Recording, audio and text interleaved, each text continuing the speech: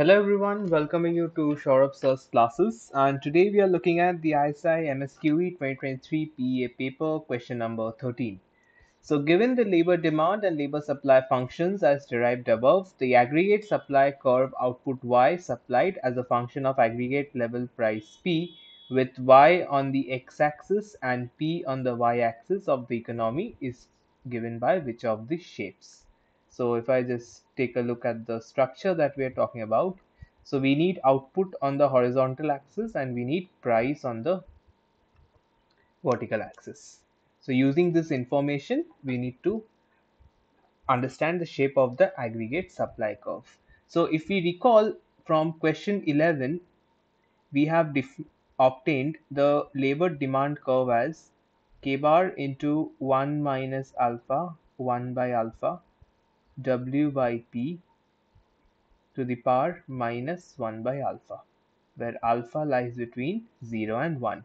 And from question 12, we have obtained the labor supply curve as L bar divided by W by P beta by beta minus 1 plus 1, where beta lies between 0 or 1. For detailed derivation of these two, you all can refer to the videos for these two questions. So using these two information, we need to first understand that how will the the aggregate supply curve of the economy will look like. So if we rewrite the labor demand and labor supply functions in this manner, so k bar 1 minus alpha 1 by alpha p by w to the power 1 upon alpha, and the labor supply curve can be written as L bar divided by p by w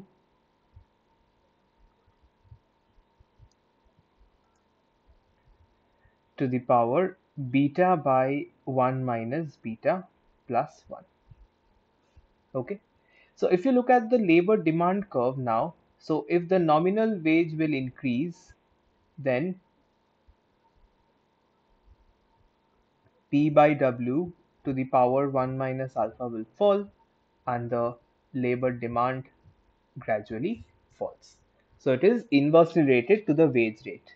And over here, if you look at it, so if w increases, then the power is a positive power, so PYW falls and labor supply increases. And also note one thing for the labor supply curve, that if you continuously go on increasing the wage, that is limit W tends to infinity, this will give you L bar. That means if I'm drawing a small diagram over here,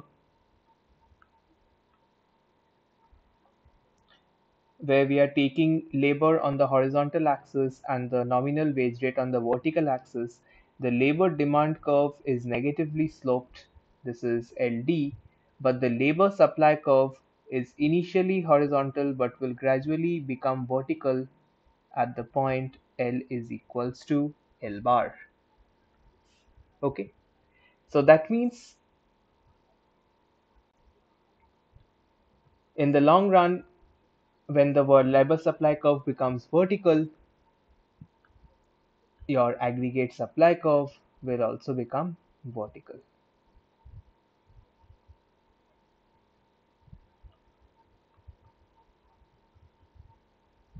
Okay, so your correct option for this is option number C, that the aggregate supply curve of this economy is vertical. Thank you.